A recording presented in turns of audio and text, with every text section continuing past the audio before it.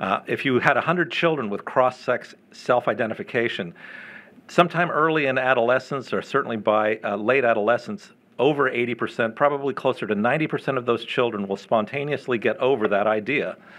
But if you take them to a gender clinic, virtually all of them will persist in this cross-sex self-identification. So essentially, it's a self-fulfilling prophecy that gender clinics are generating gender-confused children primarily because they are affirming the mistaken idea that they are quote-unquote born in the wrong body.